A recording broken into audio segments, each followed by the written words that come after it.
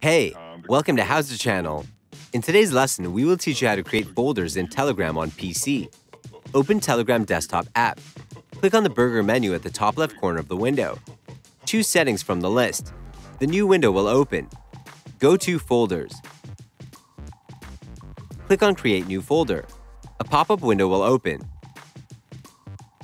Enter folder name. Click on Add Chats.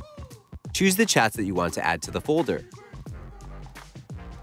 Click on Save. Click on Create. The folder will appear on the left side of the window. If you want to remove the folder, click on Edit on the left side menu. Click on Trash icon next to the folder that you want to remove. You can also create new folder. Click on Create New Folder. A pop-up window will open. Enter folder name. Click on Add Chats. Choose the chats that you want to add to the folder. Click on Save. Click on Create. The folder will appear on the left side of the window. That's it. Thanks for watching the video. Please like it and let us know if you used any of our tips and tricks. Subscribe to our channel. We upload new tutorials every day.